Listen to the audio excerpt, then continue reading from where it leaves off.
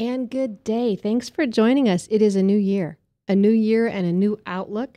It's our first show back with you live. I know last Wednesday was the first Wednesday of the year, but we wanted to spend time with family, and I hope you did too. We had a great new year. I don't know if you made any of those New Year's resolutions. Our last show, we kind of talked about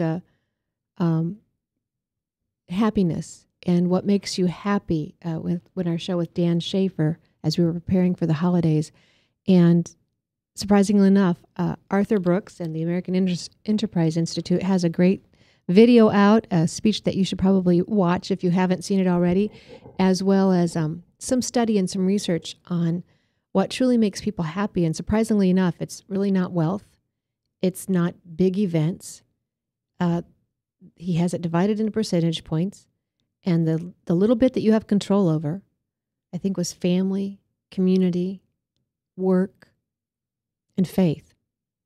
And so I would recommend you go and do a search for that video. And there was another one David Ramsey had on his website, Healthy Habits, how was it? Healthy Habits of Rich People, or Habits Rich People Do. It's lit off a firestorm. I never understood why it made so many people mad, just to show the percentage of folks who make good income and what they do and how they spend their time versus those who have yet to make good income and how they spend their time. It wasn't an us against them, but some people tried to turn it into that. All that to say, it's a new year, a great time to turn over a new leaf and see what you might change in your life for the good. Couple of things I do need to tell you about, and we'll talk about them a little bit more at the end of the show, is Iowa caucuses are coming up. As you know, we're first in the nation, not just during presidential years, but we have our caucus here in the state in this next month, January 21st. January 21st, we'll be meeting. Democrats and Republicans will meet in their various buildings, various locations. If you want information, call your state party. If you're an independent, you'll have to register as one of those parties. And I think both now have same-day registration, much to my chagrin. I don't mind a little planning and forethought as to what party you're going to participate in, just to stop some of those shenanigans that I think take place in a presidential year. But that's a side note. Call your county chair of your party or the party you desire to attend and find out where the location is. This is how you make a difference. It is necessary that you participate. You can go on and look at the platforms on each party's website. Your state party should have that information for you. You can call them, look them up online and get the numbers, call them or email. Talk to your friends and your family. But whatever you do, make sure that you stand on biblical principle, not because I'm going to push my faith on you, but because this was a nation founded on godly principles. That's what set us apart. That is the exceptionalism that people talk about. And so I invite you to make sure that those planks, to make sure that they're there. If they're not brought up by somebody else, write one up quickly that night. But you can go in and copy one off the existing platform and resubmit it, because that whole platform is scrapped and redone anew. So don't take anything for granted that it's going to be there. You may want to put a new plank in. You may want to make sure that you reaffirm a plank that's existing. We have issues on Common Core. We have model planks we can give you on that to stop Common Core. Life planks, marriage planks, and any more. I think we need some religious liberty planks, which is what we're going to be talking about today. I'm very pleased to have joining me Bryan Fischer. Bryan is with the American Family Association, and I'm sure you've probably heard of that group. Maybe you haven't. To me, they're kind of like the Billy Graham of organizations. They've been around for a while, and just a good group of folks full of integrity and wisdom on the issues. Bryan is the Director of Issue Analysis for Government and Public Policy at the American Family Association. He provides expertise on a range of public policy topics. He's described in the New York Times as a talk radio natural, and he hosts the Focal Point radio program on AFR Talk, which airs live each weekday, 1 to 3 p.m. Central Time on American Family Radio's nationwide talk network of 125 stations. Bryan, thank you so much for taking time out and joining me today.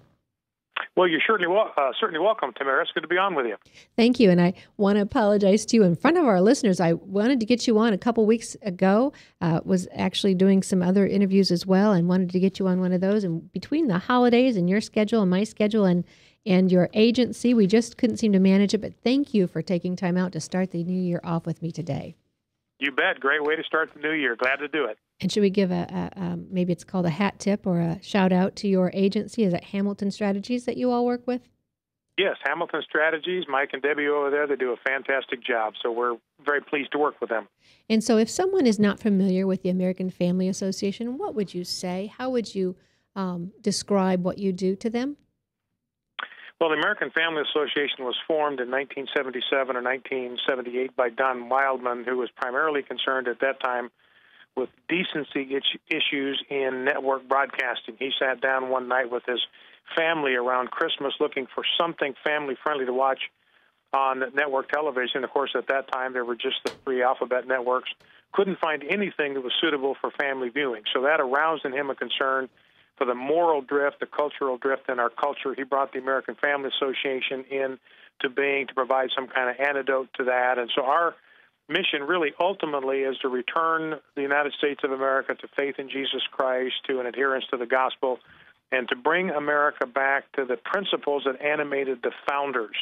They were animated by a recognition that the Creator, with a capital C, is the source of all of our unalienable rights, that the purpose of government is to secure those rights, not to give those rights, that the values that shaped America from the very beginning were the values that are enshrined in the 10 Commandments of God. And so our purpose as an organization is to call America back to its founding principles. We believe there's a reason why America has been the greatest and the strongest and the freest and the most prosperous and most powerful nation in history, and it's because it began with an adherence to biblical principles, and we want to bring the nation back to that. You're absolutely right, and it's so irritating when I hear people say, don't push your values on me, or I speak on college campuses often, and you can see in the students this resentment come over their face the moment you either quote a scripture or even forbid that you mention one of our founding fathers in a quote that one of them said that show any kind of faith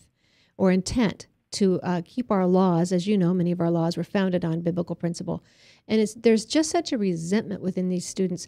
And so then I often find myself explaining the ignorance of someone who may not understand that our country was founded on biblical principle. How do you handle it? I'm sure maybe more lovingly than I do. Well, I'm completely familiar with the dynamic that you're talking about there, Tamara. And the reality is, we're becoming increasingly polarized as a culture on these values issues. You know, it used to be even right through the 1960s until the early 1970s, both political parties, both conservatives and liberals, there was a consensus about certain moral values. Sanctity of life was something that was honored. The sanctity of marriage was something that was honored. The fact that homosexual behavior was something that ought to merit society's disapproval rather than being celebrated. That was all sort of shared in common. But in the last 30 or 40 years now, we've seen increasingly those that hold the levers of political power in America do not believe in any kind of transcendent moral code or transcendent truth. And as you pointed out, they're not content to simply have a dialogue or debate about this. I mean, we're fine. You and I are fine talking with people about their point of view and debating them and discussing this and letting them make their case for their view, and then we make our case for our view, and then the listeners can sort of decide for themselves. We're fine with that, but there's an anger and a spirit of rebellion. You know, in the Old Testament, there was a sin that was called the sin of the high hand, referring to just kind of this defiance against God, a defiance against God's standard of right and wrong, sort of this willingness to shake your fist in the face of God. And so that anger and that resentment is coming from the same place. So this has been a battle that has been taking place in human civilization since the dawn of time. And I think what's a little bit different in our day, in our time here in 2014, is to see the dangerous progress that those that do not believe in any kind of transcendent moral values, the progress that they have made. And when they gain political power, their goal is to marginalize and neutralize and silence people like you and me. They're not content to let us debate and have our point of view expressed. They want to marginalize us. They want to box us up. They want to set us aside. They want to remove us from the public square. And so that's what we're kind of up against. You know, we saw that with what the gay lobby tried to do to Phil Robertson, for instance, back before Christmas. They wanted to silence him. They wanted him fired. They wanted him gone. They wanted him off the airwaves. They did not want him even to be in a position where he could communicate his views and his values to the American people. And so that's kind of what we're up against. And the real calling, I think, for us is to be courageous. You know, I just read a passage this morning where Paul went into a town, Antioch in Pisidia. He spoke the gospel. People started to contradict him. Powerful people started to contradict him and refute him and revile him. And Paul's response, rather than becoming silent, becoming intimidated, cowering in fear, the Bible says he spoke out boldly, and that's what we need to do. The same thing that Phil Robertson did. He just continued to speak out. He didn't retreat. He didn't back down. He stood up to the bullies of Big Gay, and they were the ones that wound up backing down. It was beautiful to see. The difference is he was a man who knew what he believed. He was a man who was confident in God. And I also think that it helped that his family is able to work together at their business, and that helps, I think, grow that foundation in our families. I hate it to see families separated by geographic distance, and now it seems like the entrepreneurship that we used to have is no longer available to so many, and I think that's also hurting us as well. But you're right. Phil knew what he was. He did not question, and because of that, his family was standing with him, and A&E. It was a beautiful sight to watch. A&E back down. It was a beautiful sight to watch the Cracker Barrel roll over. You know, that was funny to me too, because Cracker Barrel, they probably have some guy they're paying $150,000, a PR guy to tell them how to manage these public relations events. And when this thing first broke, he must have gone to them in a panic, that you've got to distance yourself from Phil Robertson. You've got to get away from those duck people as fast as you can. And so they kind of obediently listened, you know, on the statement they issued. We don't want to offend anybody. We're about inclusion and all that.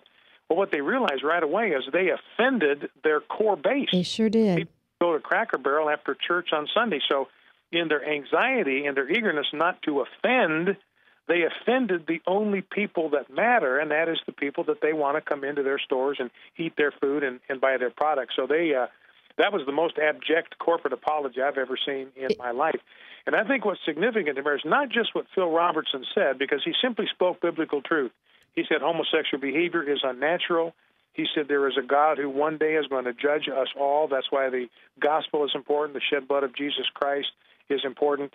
But what was more important to me is what he did after he was criticized. He did not back down. That was significant. Not just what he said, but how he responded when he was blistered and lacerated by the homosexual lobby. He did not retreat one square inch. And as you pointed out, I think it was very, very important that his family stood together with him. They were united. This show is not going to go on without Phil Robertson. It's a take it or leave it proposition. A&E said, look, this is the golden goose that's laying the golden eggs. We're just about ready to cut the head off of that goose. That's a bad idea. It's a stupid idea from a business standpoint as well as being wrong morally. So it was gratifying to see the retreat there. And I think Phil Robertson's example could embolden a lot of other ordinary people. This is a guy that makes duck calls for a living. He's an ordinary guy. And yet he spoke the truth. He refused to back down. And I think that could galvanize a lot of ordinary Americans who believe what he believes what you and I believe, to simply speak their mind. Well, I'm not talking about being obnoxious or belligerent, but right. just being outspoken and being vocal about our values and refusing to retreat when we get challenged on them. Because, as Phil Robertson pointed out, if people have an issue with what he said about homosexuality, their issue is really not with him. Their issue is with God. God's the one that created human beings. He's the one that created our sexuality.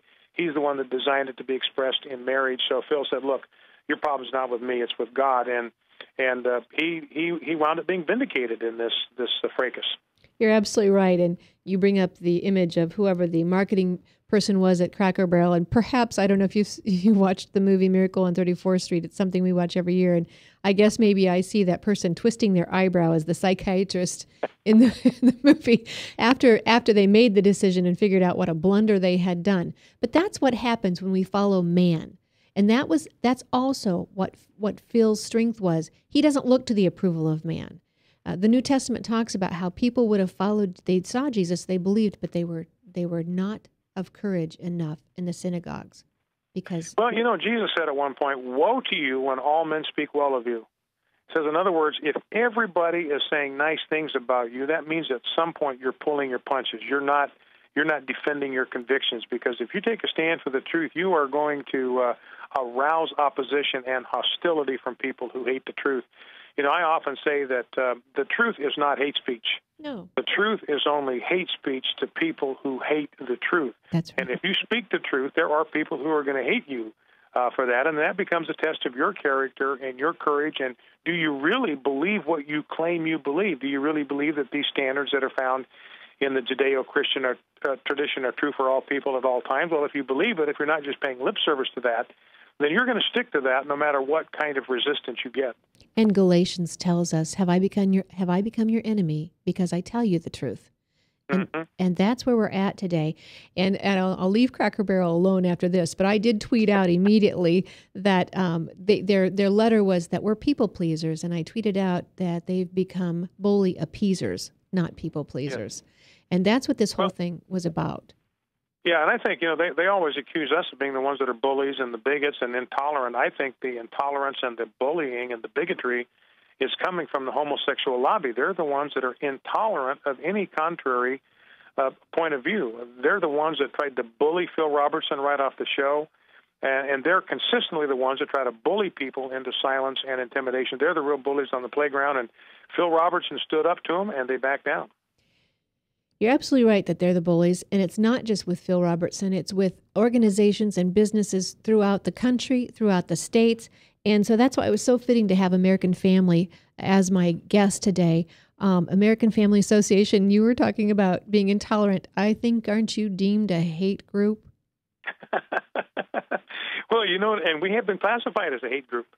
And the reason we've been classified as a hate group by the Southern Poverty Law Center is simply because we tell the truth about homosexuality. We tell the truth about marriage and God's design for marriage, and people who hate the truth are going to classify us as a hate group. But we're not a hate group. We're a truth group. We love everybody. We love even homosexuals enough to tell them the truth about the risks of homosexual behavior, and we will continue to do so. Now, we're going to have to take a break here, but when we come back, and I hope you can stay on with us, when we come back, I want to talk, we were talking about 40 years ago, Don Wildman was concerned about the lack of variety and availability of a good TV show. Wow. Zoom forward to today. When I turn on my TV, it not only is distasteful, it frightens me. I'm an adult, and it frightens me. Most of the shows today, it's beyond inappropriate. It is witchcraft. It is spells. It is transcendental, supernatural behavior. Very violent in nature. I love a good thriller. I love being able to think my way through. But these shows that are on today they're undermining a whole new message. And Bryan, I don't think it's any consequence that much of what we're dealing with today is not an improvement over what we had 40 years ago, when it was about 40 to 50 years ago when we took prayer and Bible out of the school. When we come back, let's talk about that. And we're going to go to a break right now. We are powered by webcast1live.com. I am Tamara Scott with Truth for Our Time. We help you when the headlines hit home, how to live God's Word, because if He expects you to live through it, He's directed you how to do it. And so stay tuned. We'll be right back after these messages. From the RE/MAX Real Estate Concept Studios, this is Webcast One Live.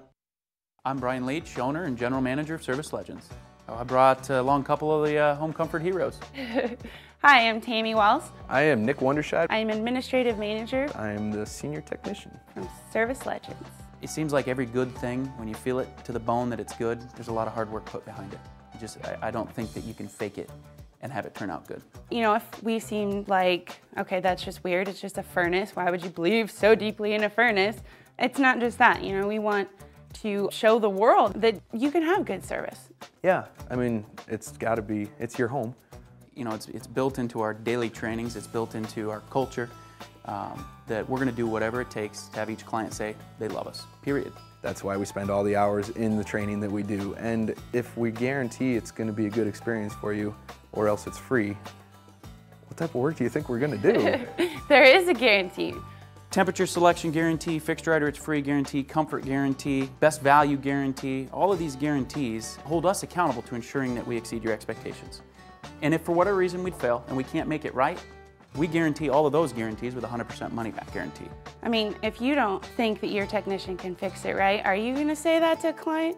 No. You don't have to worry about having a technician come to your house. We drug test, background check all of our team members. We put safe people in your home. Each and every one of our service techs, 400 hours a year in training. You tell it the minute they walk in the door. They know what they're doing, they've done their homework, and they actually truly care about what you want. Because at the end of the day, you're the person that makes sure I have a job.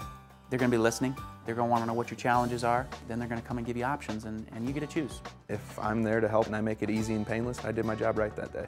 Well, when it comes to your comfort, safety, and your family, you know, you don't necessarily go buy the most expensive, but you get the most bang for your buck. Oh, it's worth it, because there's a lot of people that will find a way to get it to work right now and then leave and then come back, charge you again, and the cycle just repeats itself. So when I'm out there looking at the furnace, I want to find why it failed today. How can we change the part today with something that you're not going to have to worry about? Is it worth changing the part today? I mean, you can put a lot of money into a furnace. I can fix parts all day. There's good job security in that for me, but is it the right thing for you?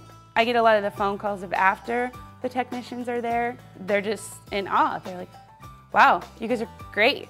I mean, I don't even know what to say. You guys are great. Everything you did was perfect. It was great. Keep going though, I like this. Just give us a try. I'm going to take all the risk. I've got the time to make this right. I've got the support to make it right. Just check us out. And if you don't see the value in what we do, I mean, fixed right or it's free or 100% money back.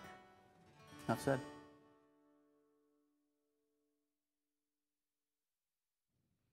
And I am Tamara Scott. This is Truth for Our Time. Thanks for staying with us. We're talking with Bryan Fischer from American Family Association, and we're discussing the Duck Dynasty, Phil Robertson ruffle that took place over the holidays. And, you know, some people think that the whole interview was staged. They had a representative from A&E there and certainly could have stopped Phil or stopped the interview should have something not been pleasing, but they didn't.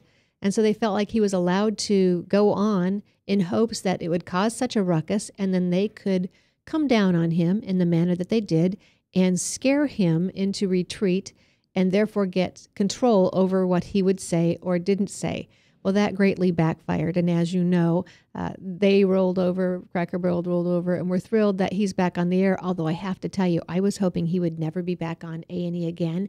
I was hoping that he would refuse, the whole family would refuse, A&E would drop them, and they would go to some obscure channel, whether it was the outdoor cable channel, whatever it was, and that they would kick tail feathers in the ratings, and A&E would be the sad loser in the deal. But it didn't work out that way. We were not surprised. We know what A&E was to begin with, and I guess the good in all of this, Bryan, I don't know how you feel, but I think the good in this, the real fright was that they were willing to put this ideology ahead of their own greed, because Duck Dynasty is such an income for that channel, taking them from and I'm glad that it's worked out. I mean, I understand the difference in point of view and all that, and I think they would have gone to another network, but you know, they've got a platform now on A&E, and this is a network that is watched by a lot of people that may not necessarily be churchgoers. They watch it because it's entertaining, it's humorous, it's fun. And it's clean, it's family-friendly. They don't have to worry about what their kids are going to be exposed to on that program. And it's the most popular cable television program in history. And this is only going to increase attention to the program. And the family has made it very clear to A&E, look, our faith in Jesus Christ, our prayer at the end of every meal, or at the beginning of every meal, at the end of every show, that's central to who we are as a family. And we're not going to do the show unless we are allowed to be who we are and display our faith in the way that we customarily do. And was clear to A&E from the very beginning. I mean, Phil Robertson made it clear to them, look, you're not going to cut the name of Jesus Christ out of our prayers. We pray in Jesus' name, and you want us on this program, you want it to continue, you're going to need to include that because that's who we are. We pray in Jesus' name because that's the way our rabbi taught us to pray. You know, Jesus Christ taught us to pray.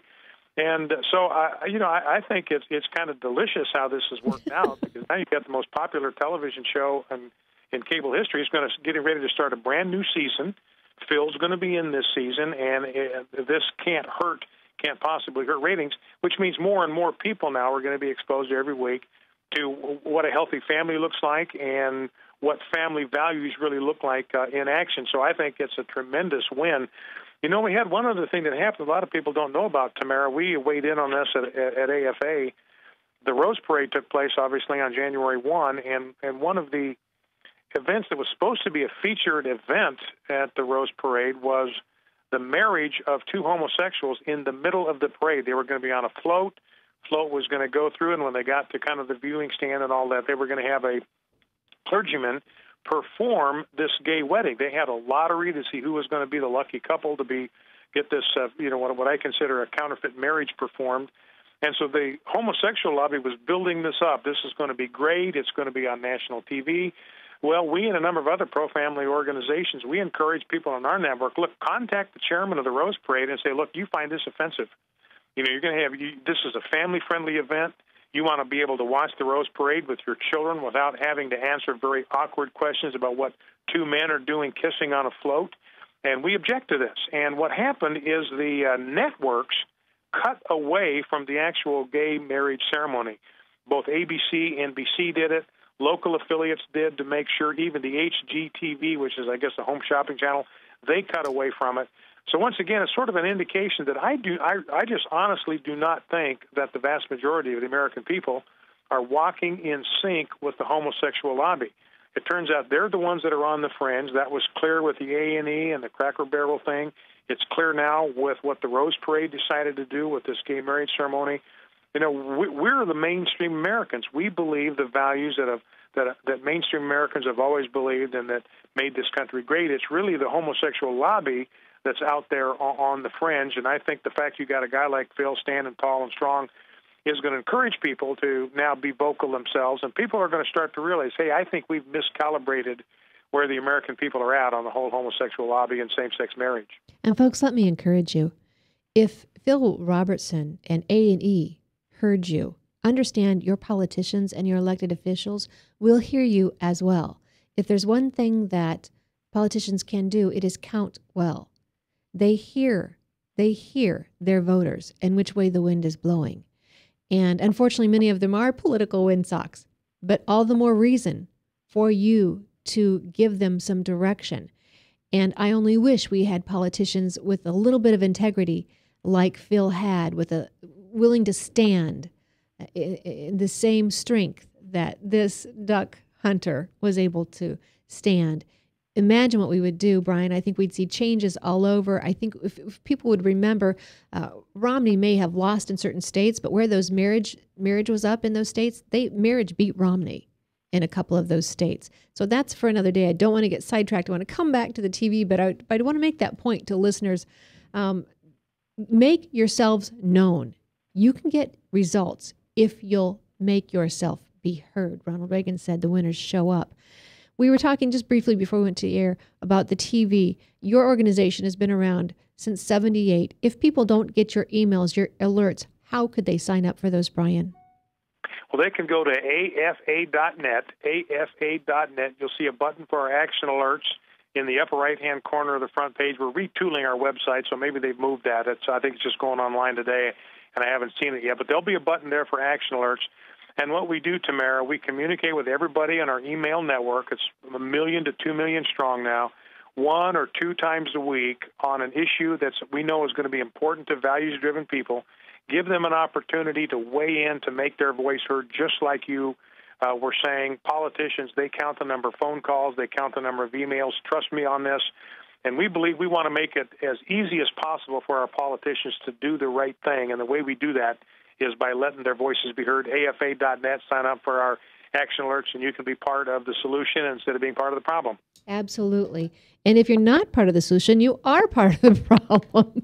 And so let's talk a little bit more about this religious liberty, because it's not just Phil. This was not an isolated incident. Phil just happened to be the one that came to our attention because he's so visible. I have in my hand lifenews.com. The Hobby Lobby CEO pins a tragic letter about the loss of religious freedom. We have a cake decorator here in Huxley, Iowa, that faced charges because she simply very kindly told a same-sex or homosexual couple that she would not be comfortable doing their wedding cake, but she gave them the name of 3 others who would. We have a couple who own a former church building, beautiful little church building, and it's a restaurant-type, reception-type art gallery, and they're being threatened with charges or a lawsuit because they simply said, thank you, no, we don't think we can take this business. We think you might be better aptly suited in another venue. Do Americans not have the ability to refuse business any longer? Even if they're going to take the financial hit, it's not a hit to someone else. It's their loss. Well, and I think what you're seeing there, Tamara, and what you're illustrating is one of the things, I mean, it is religious liberty. That's the most important thing. These people's First Amendment rights to the free exercise of religion, their First Amendment rights to freedom of association, those are under grave assault right now, and the examples you mentioned are sort of exhibits A, B, and C in that whole dynamic. But what this exposes is the lie of the left, because what the left has always said when it comes to same-sex marriage, all we want is the freedom to marry. That's all we want. We don't want to tell you what to do, but we don't want you to tell us what to do. We just want to get married. We just want to be left alone. But now we realize that's a complete lie. They're not just content with having the freedom to marry. Now they want to compel everybody in the culture to agree with them, to endorse these marriages, to support them, to sanction them. And if somebody won't, then the left wants to punish them, put them out of business, even put them in jail. You know, you've got this case, I'm sure you've been following, Tamara, down in Colorado, very similar to the situations you're describing in Iowa, where he's a baker, homosexual couple. You can't even get married if you're a same-sex couple in Colorado. It's illegal there. So they've gone to Massachusetts, had gotten married. They came back to Colorado, wanted to have some kind of a reception to celebrate. And this baker very kindly, just as you pointed out, it wasn't hateful or hostile or anything. He just politely declined, and they got somebody else to do it. But they were not content with that. They said, no, you have to bake a cake for our ceremony. And he is now in danger of going to jail. He may be sent to jail simply for exercising his First Amendment right to the free exercise of religion. And I think that's what's important to understand, Tamara. What we're talking about here is what the First Amendment protects, which is the free exercise of religion. Government has no right to infringe in your life if you are exercising your genuinely held religious convictions. And that's not just something for 1 hour a week. That's what President Obama wants people to think, that the First Amendment is about the freedom of worship. It's not. It includes that. But it's as if the left wants you to think that all the Constitution guarantees is your right to do whatever you want in your church building from 11 to noon on Sundays. It does not. It protects the free exercise of religion. So you can exercise your religious convictions 7 days a week, 24 hours a day, 168 hours a week. And that's really what's at stake when you have these vendors, these marriage reception vendors, when you have the left cracking down on them, trying to penalize them, punish them, even throw them in jail, simply for exercising their First Amendment rights. And it's not that we're intolerant. We simply want equal footing to be able to tell the truth. There are doctors who can no longer tell the truth. They'll be scrutinized if not punished. Workers are not allowed to speak the truth in their workplaces without having to go through sensitivity training, the threat of not getting a promotion, being depromoted, and possibly fired. Students are not allowed to speak the truth in the classroom. They will be given detention and possibly face some sort of repercussion in the classroom as well. And we have links and stories to students who have been kicked out in the upper levels, the upper education, secondary education of programs and not allowed to participate because of their religious beliefs. Christians are under attack. And in fact, I just tried to tweet her out before we went on air. I had the perfect tweet. It was exactly the right characters. I wasn't over. I was perfectly at 0. And this I get this message. There was an error posting your message. It is forbidden. It's forbidden. It was forbidden. That's what it says. Like, do you know, was it banned for content? I don't know. I'm going to have to look that out when I have more time. I'm clicking on the Help Center. It could be because I had that nasty American Family Association and Bryan Fischer mentioned in there. Well, that could be it. But you know what this illustrates is that, I refer to people on the left as secular theocrats. They always accuse us of wanting to establish a theocracy. We do not. We believe in a constitutional republic. We believe that everybody ought to be able to defend and vocalize their values. And then we have a political means through the political process, votes and ballots and campaigns and all that. We've got a means by which we decide which of these values we are going to protect in our public policy. We believe in that. That's freedom. That's freedom of speech. It puts power in the hands of the people, just as our Constitution enshrines. And so they accuse us of being theocrats. We're not. We're not out to impose our will on anybody. We believe in the democratic process. But the left, that's why I call them secular theocrats, they are interested, they are eager, they are committed to imposing their values on us and punishing us if we disagree. And I think it's important to understand, particularly when it comes to the homosexual lobby, we need to understand that every advance of the homosexual agenda comes at the expense of religious liberty. Every advance of the homosexual agenda comes at the expense of religious liberty. Religious liberty must retreat every time the homosexual agenda advances. It is a zero-sum game. And I think Christians for too long have sort of been asleep at the switch here. We've kind of believed, well, if we just tolerate, we just capitulate, we just make concessions, we can all get along. Well, that's simply not the case. And, the examples that you gave, Tamara, about what's going on there in Iowa make it very, very clear. No, they are not interested in tolerance. They're not interested in diversity. If they were, they would celebrate cake makers that have a different point of view. They would think, hey, isn't this wonderful? Isn't America great? No matter what you believe, you can be in business and you can exercise those principles. Well, they don't believe that. They want to put these people in jail or fine them or put them out of business. And so what we realize is, religious liberty is precious. It's the most important liberty that the founders wanted to protect right off the bat. The very first liberty and right they protected was the free exercise of religion. And you're exactly right. That's under severe assault right now. And the people of America that share our values, we need to stand up and be counted and make our voice heard. And let me make it clear to those of you who may be listening, it's not just people who are vocal like Phil Robertson. It's a pastor in his church here in Des Moines. Could say anything he wanted inside, but when he put it on the sign outside, it was a brouhaha. And the local police department was told they could not offer off-duty police security. They were not allowed by someone in the police department to protect this man. It ended up being to his advantage. He had that police coverage because they were close by. He ended up not having to pay for it because they were not allowed to be under his contract. So it worked out in his benefit. But this is what we're seeing, whether it's the florist on the West Coast, the photographer in New Mexico, the bed and breakfast in the Eastern Coast. And I'll tell you what, I had the honor of being appointed to the U.S. Commission on Civil Rights for the State Advisory Code here in Iowa. And one of the things I kept bringing up was this issue. It was for students, teachers, and parents in public schools who were being discriminated against. And guess who wasn't invited back? Not only that, I got a letter that said, now that it's become apparent that you're a Christian, you may respond and show us how you might still be beneficial on this committee. Wow.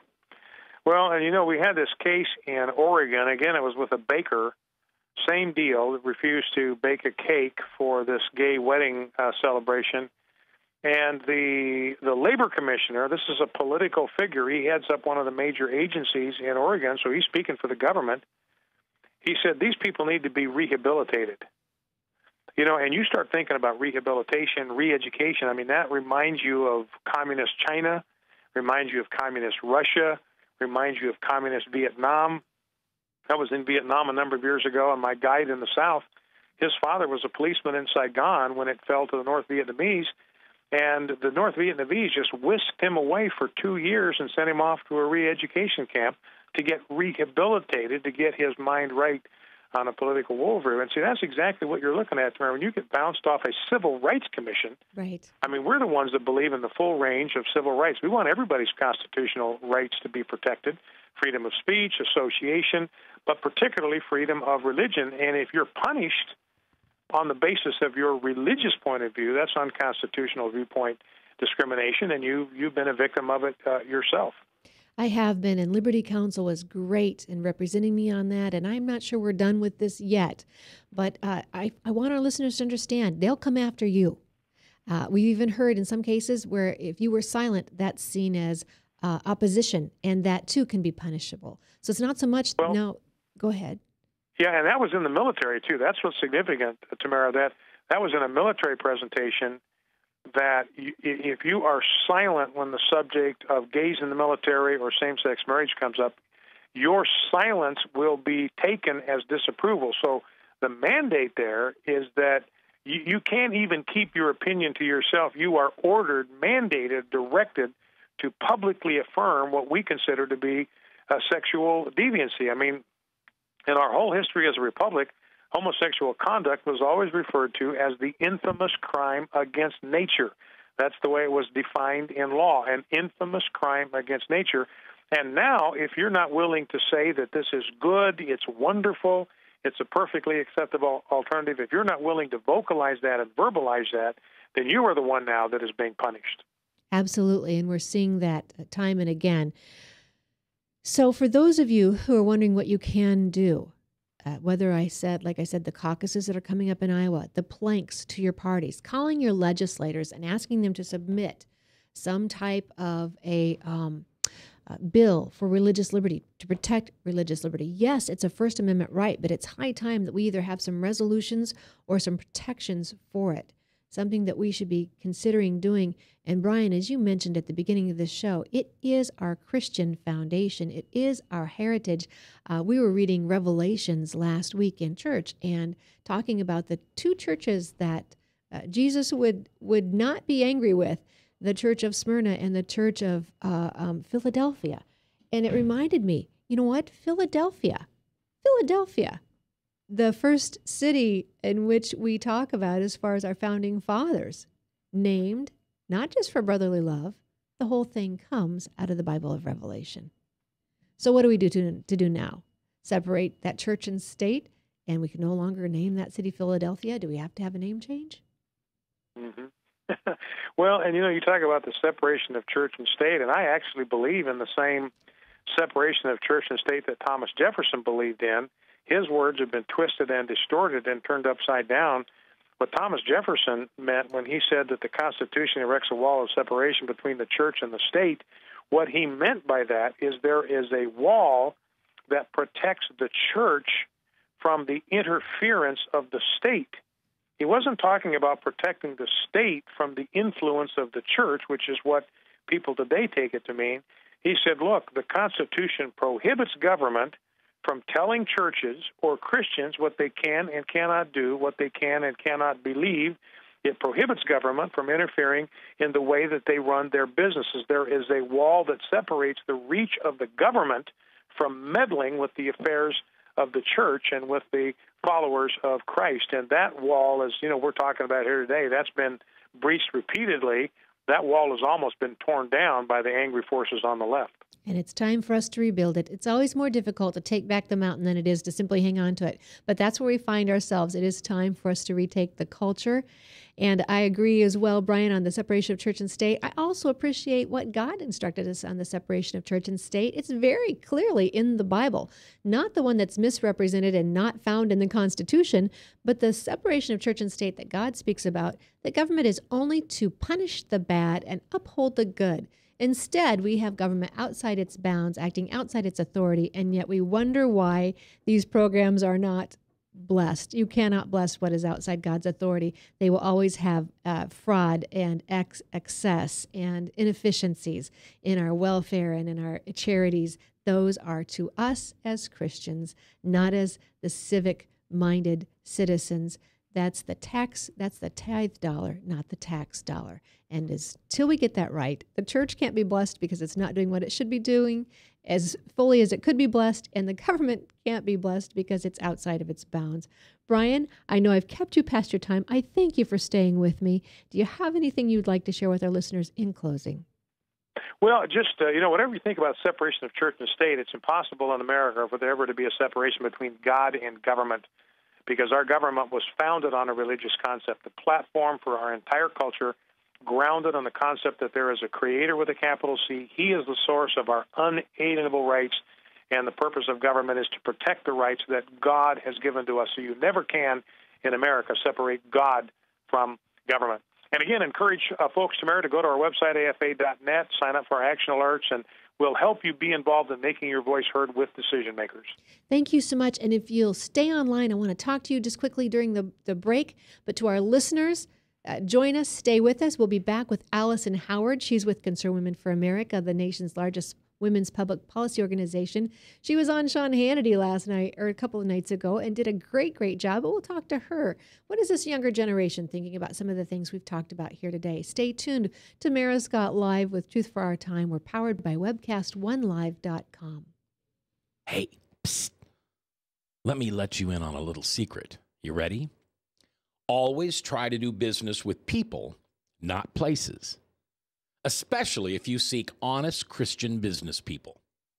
And when it comes to my car, I really need to trust who's working on it.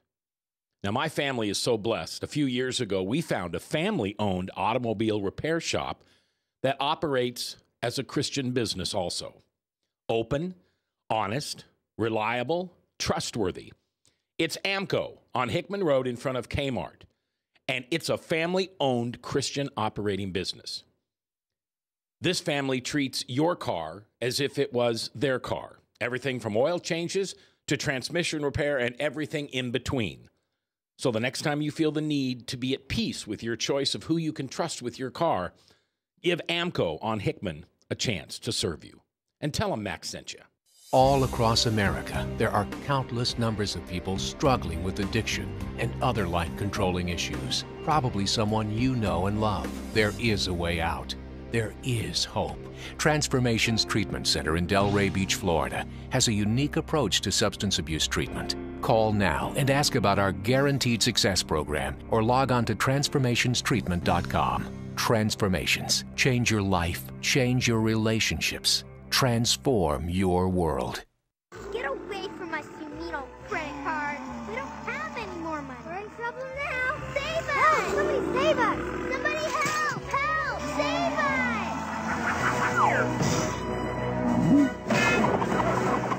Hi, I'm Tom Coates from Consumer Credit of Des Moines. If your credit card's a little too animated, give us a call. Hooray! We're saved! Consumer Credit! You're our hero! And thanks for joining us. That was Bryan Fischer from the American Family Association. You can check them out at afa.net, American Family Association. These things that we're talking about, you need to understand. It may be somebody else in the media and the headlines right now, but they will come after you as well. You will be made to care, is what people are saying. Joining me now is Alison Howard. Alison is with Concerned Women for America, the nation's largest public policy organization in the nation. And she is doing a great work.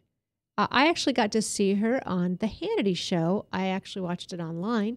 But what a great representation she is of this upcoming generation. Alice, thank you for joining me. Thanks for having me, Tamara. I hope you're doing well out there. I am, and so appreciate what you do for us. We were thrilled to have you in Iowa about the time of our state fair, and at our summit, the leadership, the family leader had their leadership summit, and you and Penny Nance came out. But I want to talk to you today about what we're seeing in the media, what we're seeing in the bias.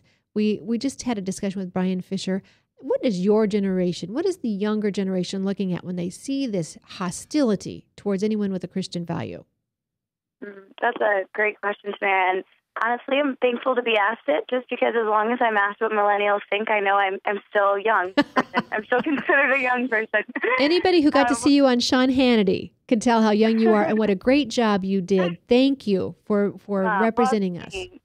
as soon as I get, when I stop getting asked about what millennials think, I'll have to, I guess, reconsider where I stand. But, you know, I think it's pretty neat. The New Year came up. I see all my friends posting about their New Year's resolutions and what 2014 will hold. And I was asked on Hannity, like you said, what my predictions were. And I think this year might be a big year of a millennial revolt of sorts. I mean, we're starting to see young people my age, I'm 25, just turned 25 New Year's Day, actually, and we're starting to see kind of the bill of goods we've been sold.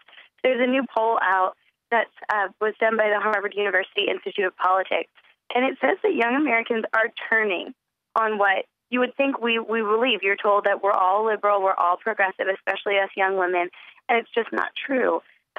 Showing 41% of millennials approving of the job President Obama is doing. That's only 41%.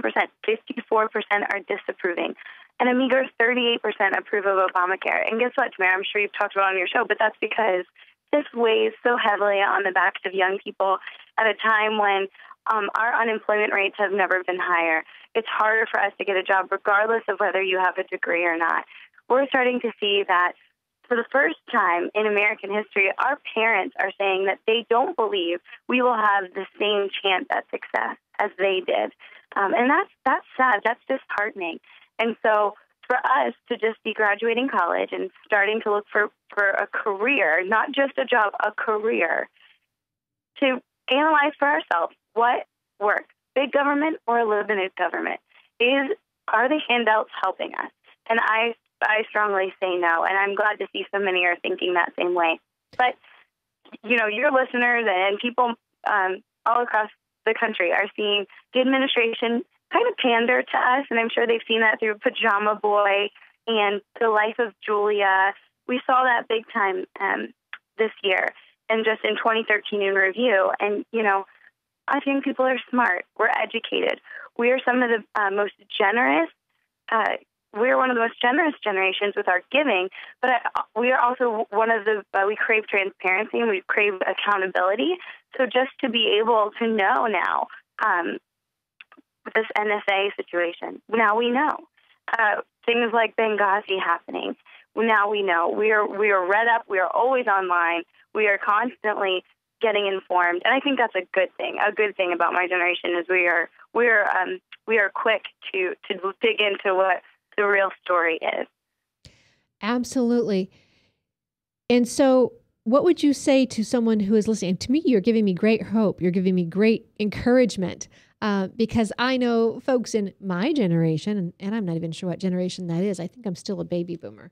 But my generation and some of those who have just come into the fight, some of the Tea Parties who are relatively new to the battle, are already weary from the battle and showing signs of wear and discouragement.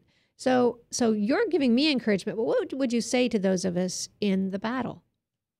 Sure. Well, I think that you guys have led the charge, and that's so huge for us as young people to have positive, winsome personalities at the front of this so that we can better understand our philosophies and what this battle, as you said, should look like. And so to stay encouraged, because you are on the front lines, you are going to take hits. But you have to know that there are young people behind you ready and looking how we can bolster the effort, we can bolster the movement, and continue to press forward. And that, to me, comes across best when it's in a positive, winsome way. And the question I think everyone's asking is, will conservatives be able to come around and offer us as young people and the country positive, uplifting solutions? So they have to emphasize things like upward mobility. You've got to get this generation out of their parents' basements. There is a record number of young people moving back in with their parents, and there's nothing wrong with that, but we have to encourage upward mobility just for the good of them and for our country, our economy. Can we offer positive solutions about those opportunities, about personal liberties, job creation, and really how to reform this over-intrusive federal government? So it's easy for me to mock Pajama Boy and Julia, but the real test is whether conservatives like yourself and all those campaigns that we'll be working on in 2014 are going to travel to the colleges, go to the universities, go to the inner cities with these specific solutions addressing things that are very real to us student loan debt, free market healthcare alternatives, the proper role and oversight of government surveillance programs, you're going to find that there's a lot of young people ready to hear that now, as well as stuff like the private sector job creation and how that actually works out. Because I think you'll find this interesting, and I hope this encourages you guys more. The same Harvard Institute of Politics survey I talked about a second ago says that 33% of millennials consider themselves Democrats, 24% call themselves Republicans, and 41% label themselves independent. And I want to focus on that. 41% of millennials polled label themselves independent. That's an opportunity for conservatives to talk to them. I was surprised to see such a small number associated with each party. There's so many there that are really willing and ready to weigh the options. So the question is, are those on the front line, are conservatives going to come up with this positive, winsome reform and win over these young people who are seeing the problems with big government and ready to hear how we fix that and what the alternative is? And in just maybe 30 seconds, do we have to give in on the issues of homosexuality, the Phil Robertson issues? Will we win this younger millennial generation, or do we have to give in our principles?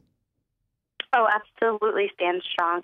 I think that that's something that this young generation needs to see is consistency and legitimate reasoning and logic. And those two issues for us are non-negotiables. Even those who may not agree on all points of the homosexuality issue and life issue can respect the science and the reasoning behind having those stances.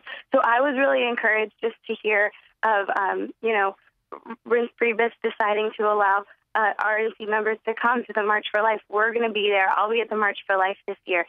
That is strongly, and I know you've been before and you're coming up this year, that's a young people movement. There are more young people there than old, maybe just because it's really cold and we're ready to weather the storm. I'm not sure.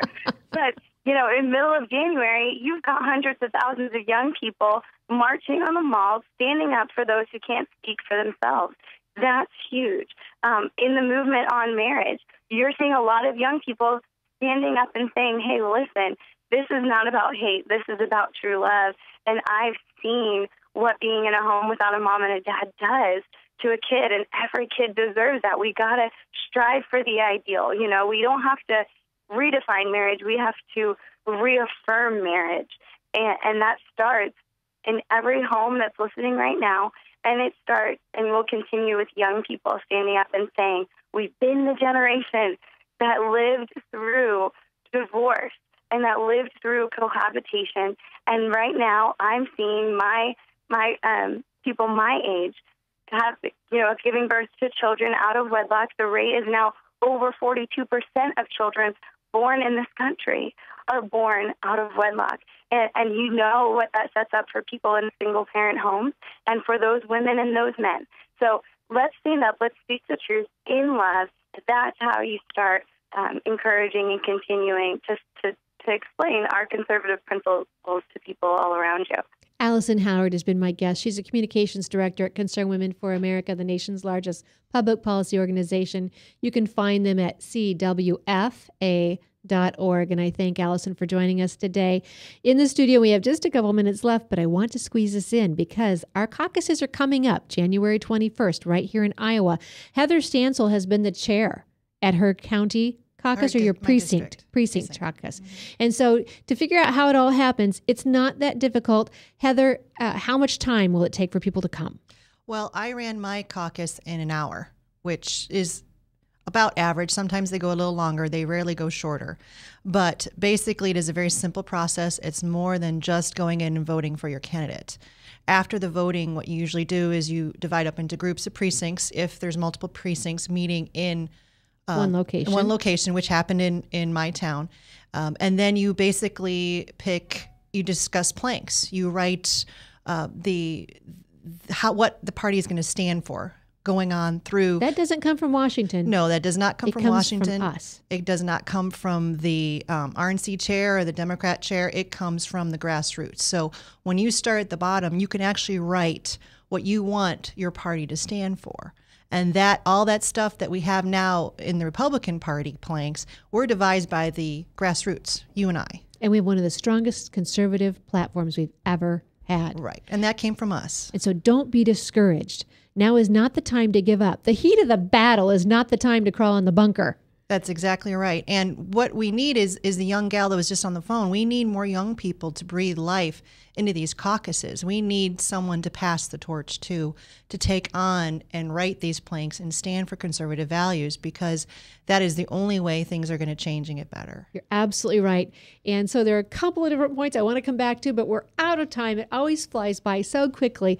We'll have to have Alison Howard back if she can come back and join us and talk about some of those opportunities for us in the entrepreneurial world and the business openings for kids and the education bubble that I think is the next to burst. Heather Stansel, thank you for popping in at the end of this show. And we're going to see Heather shortly. We're taping for another show as I'm in Israel coming up here shortly, but we'll be talking about Common Core. So for those of you who are listening in and that's your bailiwick, get ready to call in. The discussion will be open. I am Tamara Scott. Thanks for spending this time with us. Your time is precious, and I do not take it for granted that you spend it with us. Be encouraged and never be complacent. This is Truth for Our Time, powered by webcast1live.com.